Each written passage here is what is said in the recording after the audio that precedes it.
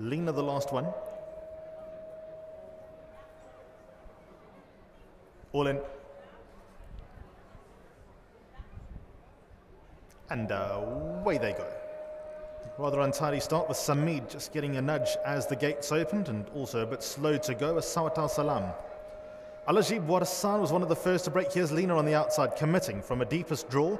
Lena's in front at the first turn. Tagzal got the same idea. Majula stuck out deep, the black and white colours in the second line with gold, silver. Al-Ajib Warsan, after a good break, got a nice toe through and racing 2 lengths off the leader. Just over a length away to Shawwal. Then comes Samid, the white sleeves, and the check. Yep, there's a boy down. Duke de Force dropped the rider down the side of the course. Super Duty races behind midfield. Tama next best. Rawat Al-Reef and Sawat al-Salam race towards the end of the field. So they continue along about 500 metres out. Tagzal around Lena, they compete for the lead. Then comes Majlis, who's also getting into the hunt, and Al-Ajib Warsan is on their heels. Gold, silver in and amongst runners. Then comes Shawwal, the check cap towards the inside rail. Tama works into the open, so too does Samid, and Super Duty at the outside towards the final 200 metres. Here's Majlis being delivered at the outside, a stable companion Tagzal. Further back, Al-Ajib Warsan. Shawwal is towards the inside, but Majlis has taken the lead at what looks the right time, and Majlis draws clear. Second goes the way of Gold Silver, probably